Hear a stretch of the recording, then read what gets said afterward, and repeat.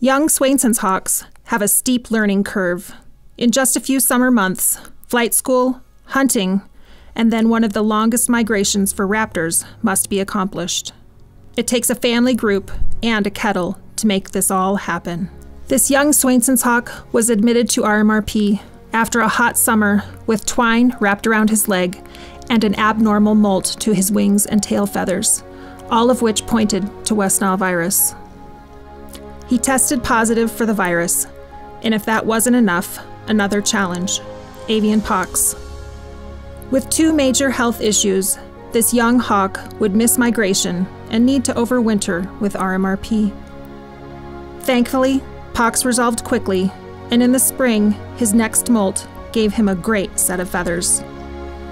In the fall of 2020, this and 7 birds were delivered to a small kettle of Swainson's hawks that were scouted out east.